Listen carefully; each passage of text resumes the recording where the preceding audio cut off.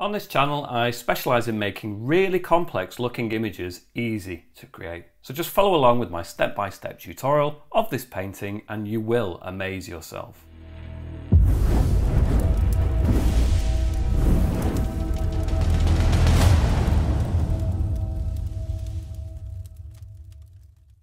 So as usual, I'm using the app Procreate, but you can probably apply most of the process and the techniques I'm going to show you to a different app on a different tablet, whatever it is you happen to use. But I am using the app Procreate on the iPad, and in terms of that, I've opened an A4 canvas. So that is 297 by 210 millimeters at 300 dpi. I've already pre-selected some colours, so I'll just clear those. So it's just these colours here. Each one of these colours has what is called a hexadecimal code attached to it. So if you go to the value section here, there's a box where you can type them in one at a time, and all of those codes are down in the video description. You'll also find next to them a link that takes you to my Patreon, and you can download the whole colour file for free to save you some time.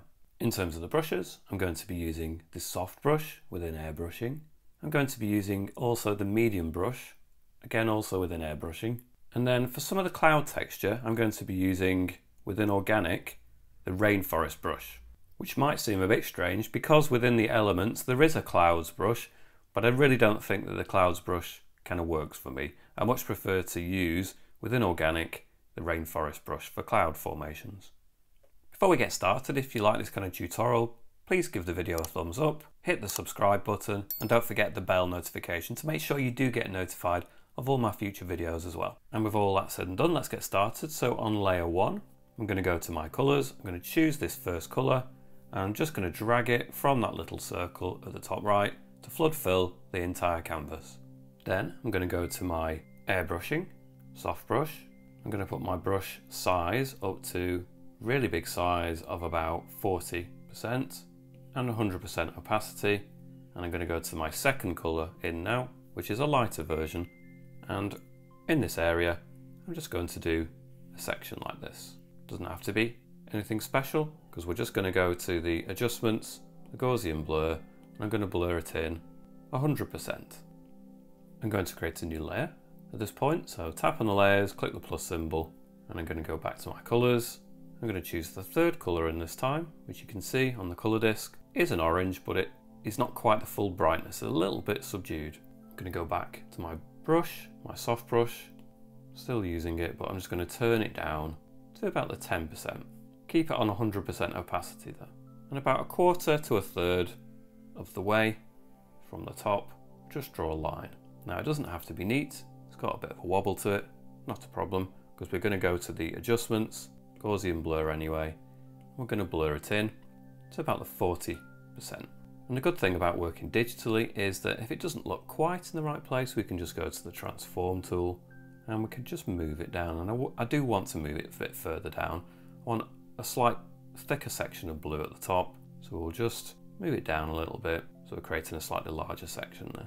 I'm going to create a new layer, go back to my colours. I'm going to go for this lighter colour, the fourth colour. I'm going to do similar again, maybe just reduce it down a couple of percent to be 8% size. And just at the bottom part of that band, we're going to do another stripe like that. Adjustments, Gaussian blur, and we'll blur it in again to 40%.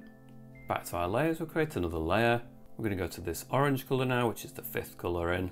We'll stay at the same size of 8% and still at 100% opacity on the soft brush. And again, we're going to go for this lower section. Really vibrant, the orange. So again, we need to go to the adjustments, Gaussian blur, and blur that one in as well. Again, to the 40%. So we've created a really nice transition now between those different colours. And it is important we have those different elements. It really just helps create a range of different colours, which works really well. Okay, so once we've got those transition colours, we're going to create a new layer, and then we're going to change brushes to the organic and rainforest brush. We're going to move along our colours to this colour on the end here, which is the sixth colour. And with the rainforest brush, we're going to set it to about 3% size and about 80% opacity. And just at the top, initially, I'm going to place in a few shapes. And you can see that it creates some random formations here for you. So it really helps. You know, if you were just going to use the airbrush and you had to do every single mark yourself, whilst I enjoy doing that, this just helps you along a little bit. It gives you a bit more confidence. It starts to create some of those formations for you right from the outset. And then you can always add to it with something like the airbrush. But initially you're just going to place some shapes, maybe one or two over here, so I'm just tapping them in. No real care with this initially. Then from that point we're going to spend a bit longer, maybe turn it down a little bit to the 2% size, and just spend a little longer getting the shapes that we really want there. So again, with the same principle, same kind of formations, and we can have little breakaway sections like this too, but then we want it to be a series of clumps that are massed together. And you can apply it in different ways. So tapping is one of the methods. You can also just block it in with a kind of circular movement too, and then the brush will respond in different ways, which is quite handy. And we could just start to block in bigger sections of cloud over here as well. Again, no major care taken with this, it's just getting a sense for different kinds of textures. Having said that, cloud textures are a little bit tricky, and really I suppose to a certain extent it takes practice, and the more you do it, the more your eye's going to judge what looks good and what doesn't look good. Like with anything, the more familiar you get with it, then the easier it will be, and the more you will be able to just judge for yourself. But you can see I'm just applying a series of different textures here, and it all groups together in a larger formation of blobs really. And then we'll move across, and I definitely want it to form together in clumps, but then the gaps are just as important, so don't neglect to leave gaps, because it will just become very uninteresting if you don't leave gaps. So think about it as a collection of shapes that group together, but then you're going to have space between them here and there as well. And just a few more dashes and shapes over here, a few more over here. Maybe we want a slightly larger bank of cloud over here, so let's allow them to amass together. So once we've got to about this point, I'm actually going to switch to my eraser, put the eraser on the airbrushing and soft brush. I'm going to put it up to about 15% size and about 20% opacity, and I'm just going to soften in the bottom edge of some of these clouds. Now the reason I'm going to do that is because I'm going to switch colour, and I'm going to move to this colour here.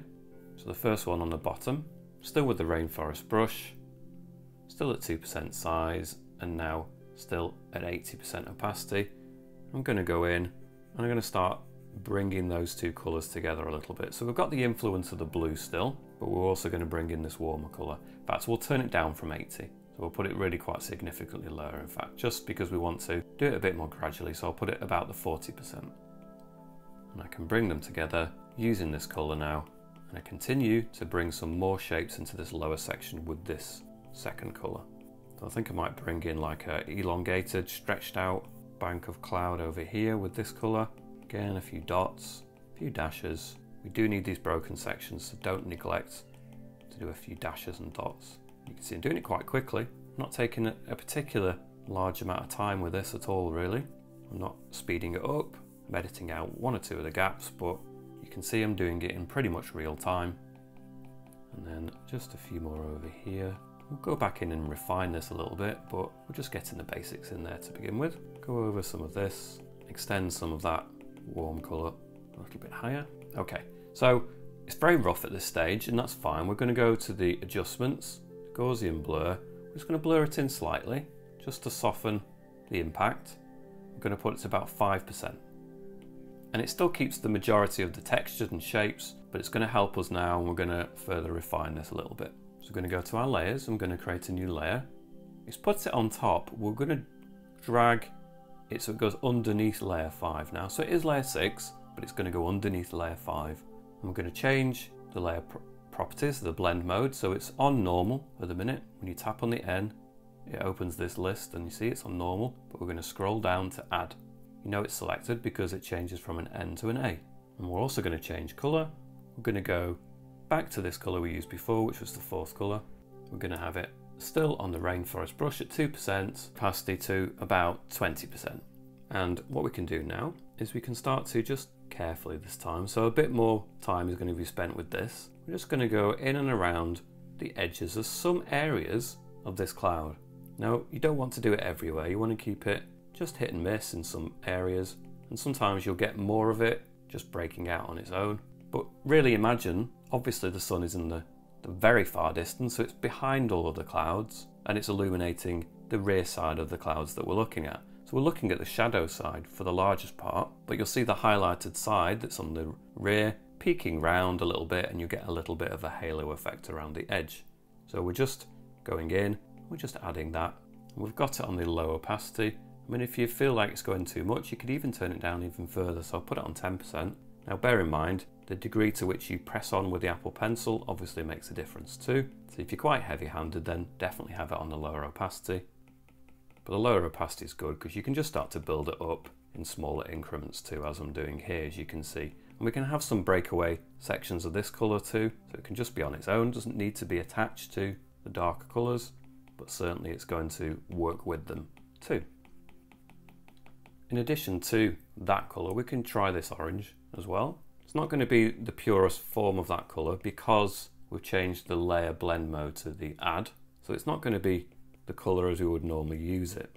The reason I'm using the blend mode on add is that when we get to this area, we can really start to ramp up the light effect, and you'll notice that this particular blend mode is really useful for that.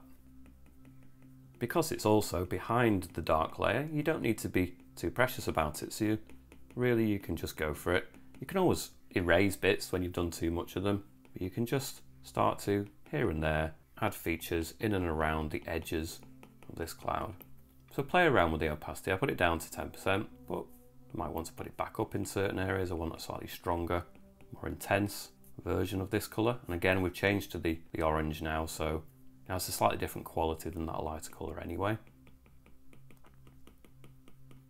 Add some over here, and also because it's on this add mode, it interacts differently with different colours. So if I add it here, you can see it's creating more of an orange look than it does when I add it up there, which is perfect.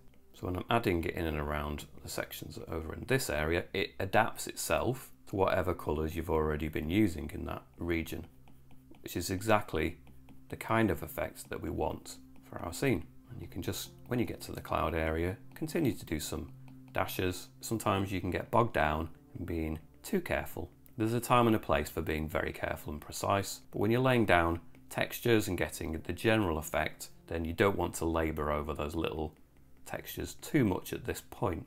You can always go back in and spend a bit longer and just refine those later on, but just initially we just want to build in the general look, and then we can refine later at your heart's content. So again, just take some time, go around some of these edges. So it can be at the top, it can be at the underneath. Keep a variety of different placements for this. Okay, I'm going to come back to that, but I'm going to add a sun for our scene. So I'm going to create a new layer. I'll probably put this one on the very top initially. We can play around with this, see how it works best. I'm going to go to the white colour initially.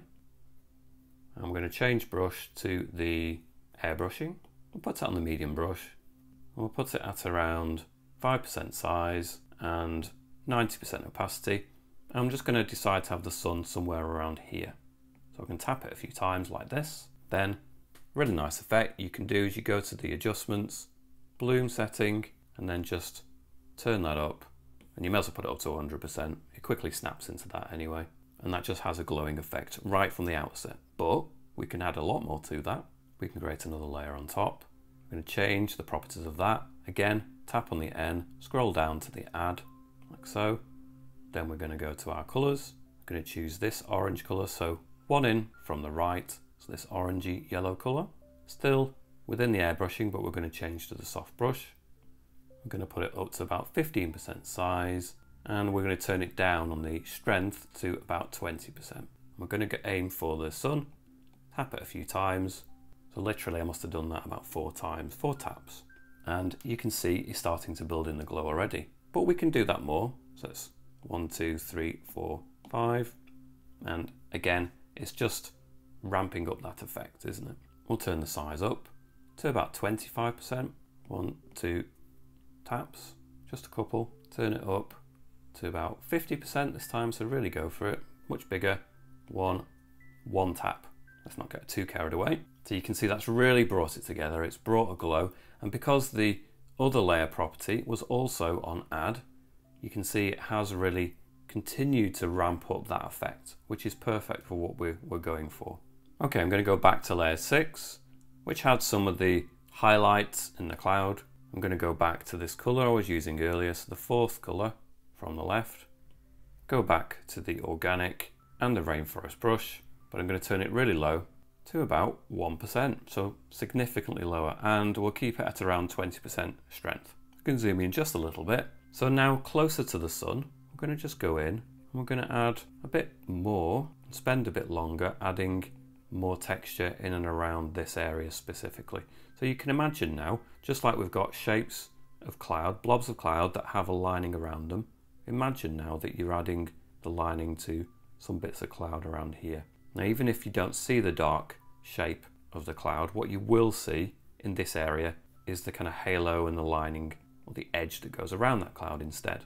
So you're tracing around shapes that may not even be there. And you don't need to worry about going over the sun because it's on the layer property add, so it's impossible to add anything over the top of the sun that's darker now. So that gives you a lot of freedom and makes your life a bit easier.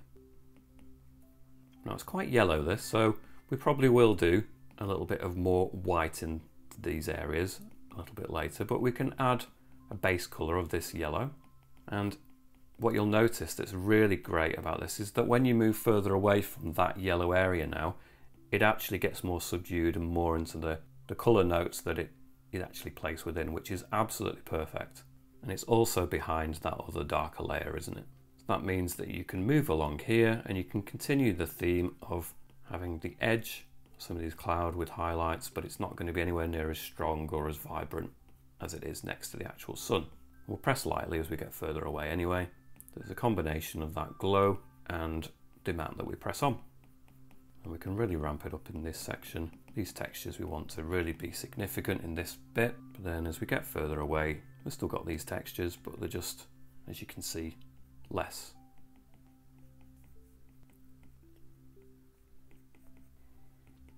Perhaps we'll just increase the size of the brush to a bit higher, so the top end of 2% for these top areas. That just allows us to add slightly bigger shapes when we need them in these upper regions. So really what you need to practice with this tutorial is just getting the shapes of some of these clouds right. It is going to take time. Don't expect cloud shapes to come really naturally. It does take practice. And sometimes I can do still cloud shapes that when I sit back and look at them, I just go, I'm not happy with that. And it happens regularly still. So it's something that you're always going to grapple with, and that's okay. Sometimes a painting takes on a life of its own. Sometimes it comes together really quite straightforward and easier. Sometimes it takes a bit more time and just you have to wrestle with it a little bit. I'm just going to add just a bit more of this effect here. It can clump together and really create a larger area of that tone. And then I'll just tap in a few areas here as well. Move across, something like this. Okay, so I'm going to go back up. Let's have a look. So we've got layer 5 that had all the darker colours. That's now above the layer we've just created. But importantly, it's below that glow. I'm going to go back to my dark colour here. And there's nothing stopping us further adding in. So we're still on the rainforest brush, still at 2% size, and I'm still at the 20% strength. There's nothing to stop us adding in just a few more of these dark colours, especially just at this top edge over here, and then it quickly dissolves into the oranges, and that works well. We can always turn it up a little bit too, so let's put it to 40%. And a few really distinct tufts as they're breaking away. Just take the time, refine it. You can even change brush now at this point. So like I was saying before, you can go to the airbrushing, put it on the soft brush, turn it to somewhere like the lower part of 2%, put the strength up to about 40%.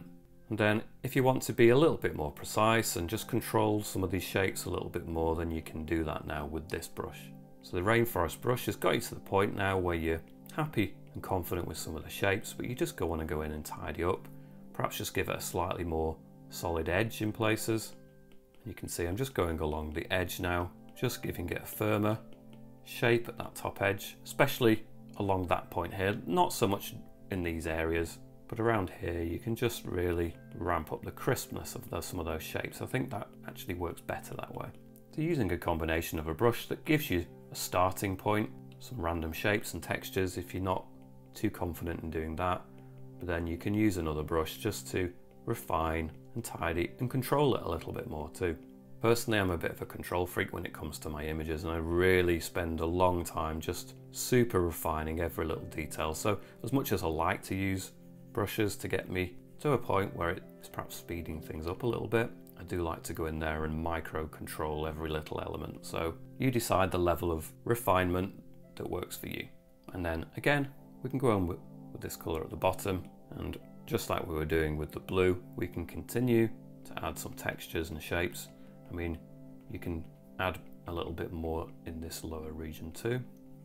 We're spending quite a long time on the clouds in this tutorial, but sometimes that's just necessary. It's a massive dramatic feature in this scene, so take the time, get some practice, build up your confidence in this type of subject matter. Okay, at this stage what I'm going to do is I'm going to go to the wrench symbol and the add. I'm going to copy canvas. Then if you leave it for a moment, what appears here is the paste. So we've pasted it, just deselect it. So if you noticed in the layers area, you've got the entire picture that we've done so far replicated in this little thumbnail here. You can deselect it or reselect it and you won't really see it change on here too much, but it's all contained there. What I want to do is just go to the selection tool, go to the rectangle, and I'm interested really in the top half, the sky part. So I want to select everything below that, like this, go to the layer, tap on the layer, and clear it. Now again, it's probably not very clear what I've done so far, but if you look at the thumbnail, you can see it's got rid of the bottom section, and it's just left the sky section. So that means now I can go to the transform tool, flip it vertically, and you can see probably much better now. I've only really got the sky section left. So I'm going to put that lower down, and I'm just going to move it probably somewhere to about here. So obviously we want the suns to line up, but we want a little bit of a gap between them as well. Something like that. But we're not going to stop there. We're going to go to the adjustments and the motion blur, and we're just going to slide it across until it gets to about the 50%, like that. Then with the eraser on the soft brush, set to about 5% size and 100% opacity. I'm just going to draw a line across now, because you can see there's a top edge there that I need to get rid of, and I can snap to hold it to make sure it goes in a straight line as well, and I might just get rid of another line's worth there as well. Snap to hold it so that we can maintain that horizontal like this. And it isn't fully replicating or creating the idea of what we want for the water, but it just gives us a little bit of a start. So I'm going to create a new layer on top of that. I'm going to switch to my medium brush. I'm going to change my colour to this first colour on the middle row. I'm going to put my medium brush to 1% size and 100% opacity. And what I'm going to do now is along that top edge, or thereabouts, I'm going to draw a line all the way across, hold it so it snaps to a straight line, and then just position it however I want. Now, sometimes it's difficult to get it to line up, to get it to be horizontal, so get it roughly where you think it should be. And don't worry, because you can always go to the transform tool, and then you can just move it up to where exactly what you want it to be. And if you're not sure if that's going to be entirely horizontal, then you can go to the wrench, canvas, switch on the drawing guide, and you can see I've got it on a grid. If yours isn't automatically on a grid, you can go to the edit drawing guide and put it on the 2D grid, and it just creates a bit of a guide to tell you whether it's horizontal, and I'm quite happy with that. That's perfectly horizontal enough. Switch it back off, toggle it off, and there you go. I'm going to continue with the medium brush, this colour, set to 100%, but I'm going to turn it up to the lowest part of 2%. I'm going to move this line upwards. I might need to zoom in a little bit. I don't really want to go downwards into this area. It's not a big deal if you do, you can always erase it, but I'm trying to just create some rocks now that will go upwards. Now this isn't really far distance, it's kind of like a middle distance set of features. But I just want to create them all the way across, which is pretty much our horizon line, isn't it? You can do obviously adding shapes like I'm doing now, but in addition to that you can go back in with the eraser and remove some of them as well if you feel that that's going to be beneficial. So these are some middle distance rock features. It's about as far as we're going to see on the land side of things, on the ground. Just be extra careful, try not to go below that line. It's just going to mess things up a little bit, so we'll continue to work above it, create some sticking up rocks.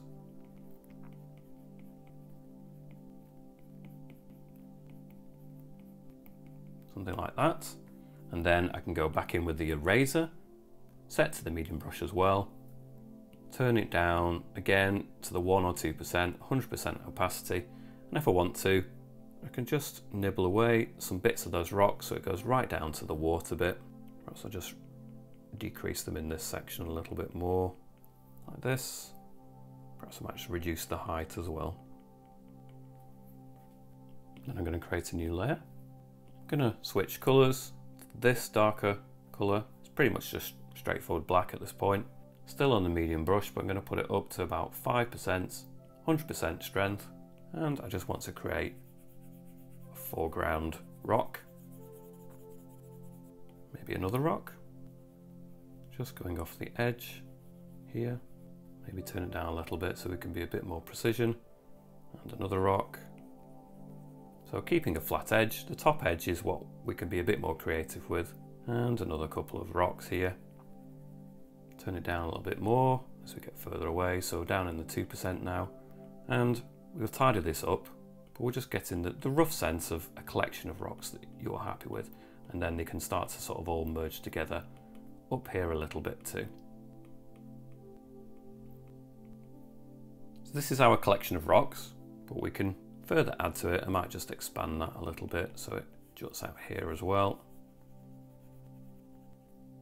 So once you've got your rock formations, you can go also with the eraser, set to the medium brush, the 1 or 2%, 100% opacity. It's important, you want to lose some of the fuzzy edge.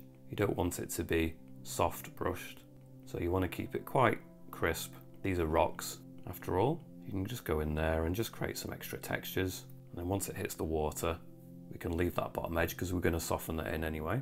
Again, just create some nibbled away sections, make your rocks more interesting, especially when they're in the foreground. You don't need to worry quite so much in the distance because they're just going to become a little bit more general looking, and all these little lumps and bumps will become softened out and you won't see them. I'll just spend a moment or two just making this foreground rock a little bit more interesting. Not to say you can't do anything in the distance, but maybe switch to the soft brush for that. We can still have it at the 1 or 2% size, and we can still chip away at it, but it doesn't need to be quite as sharp. So sculpt away your rocks until you're happiest with them, whatever works best for you. Maybe just get rid of the bottom edge in some places too if they're not quite working for you. Sharpen them up.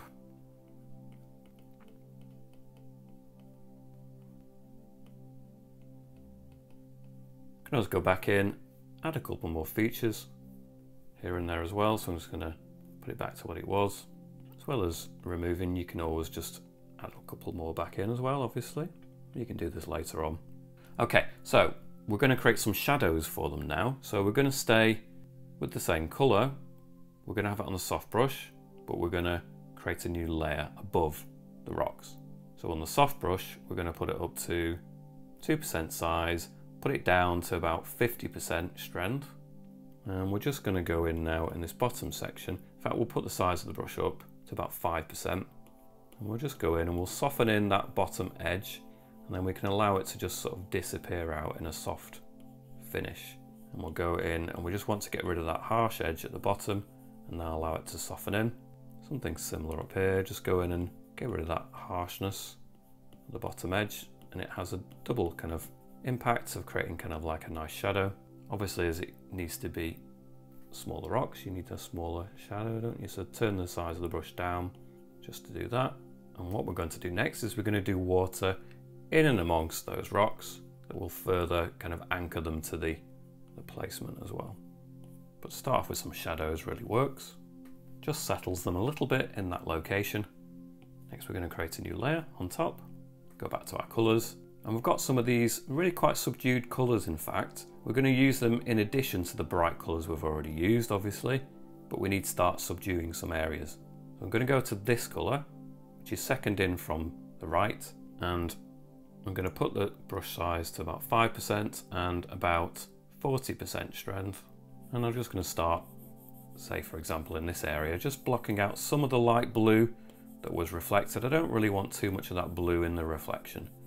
So I'll just add this into this section. What might be useful actually is to move this layer just underneath the rocks. So we're not going to accidentally blot over the rocks now at this point. So we can be a bit freer in its application.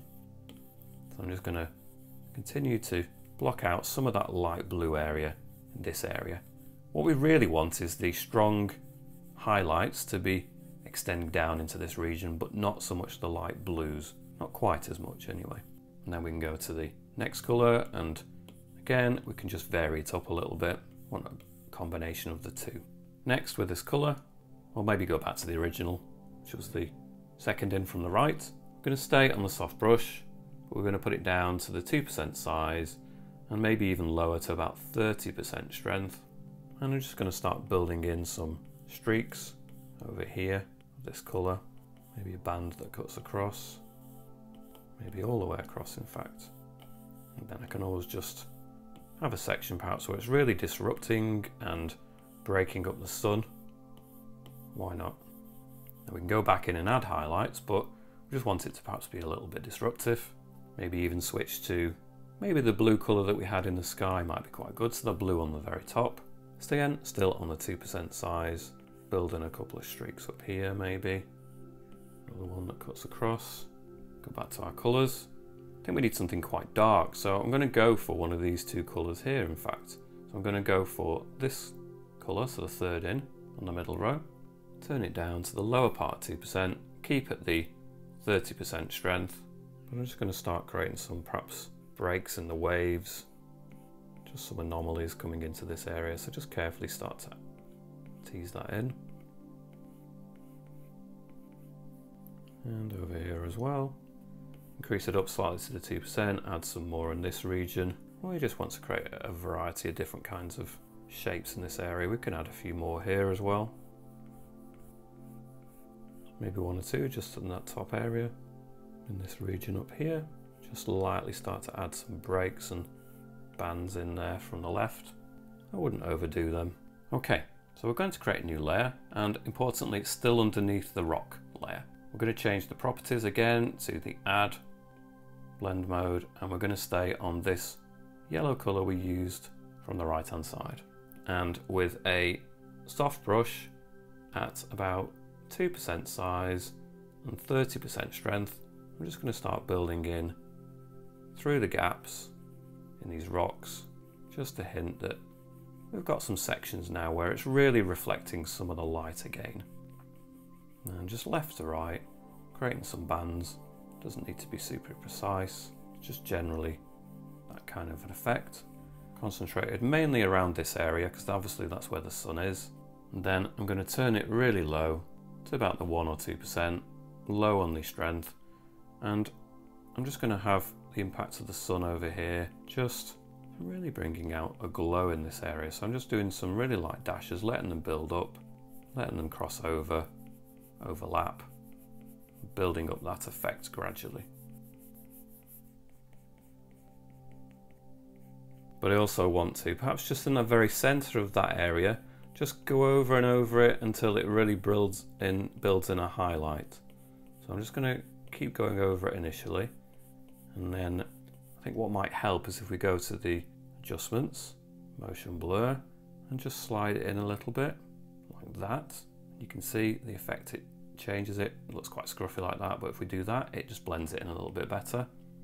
Then we can really ramp it up in this area now with a few extra tweaks. Just build in, because obviously the sun is really reflecting strongly in this area. Perhaps I've it slightly broken. Doesn't all need to be completely joined together. And obviously we can continue it up here as well. Here. And here as well. maybe just turn it up to about the 4% and just bring it together a little bit, soften it in, extend that effect like this. Turn it down again and really focus in, get one or two areas in here. We could even go to the white and just, again, just a little bit anyway, just really bring out the brightest elements of that, bring it out reflected in the water additionally. Okay, last few touches now, so I'm going to create a new layer, go back to my colours. I'm going to use this second colour in, 2% size and 20% strength. I'm just going to build this in some of these sections, slightly lighter colour that's just creeping in here and there, especially around here, just to add it to the mix. So again, I guess it's the influence of the sky coming in here after all a little bit, but just not quite in the absolute reflected sense.